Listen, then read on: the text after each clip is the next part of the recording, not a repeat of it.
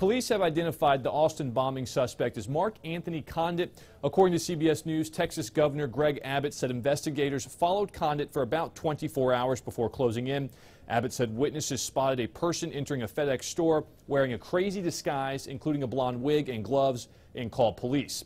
The suspect blew himself up inside his car while police were in pursuit. As of now, it's not clear where he came from and whether or not he lived in the Austin area. Matt Yurus for CBS 11 News.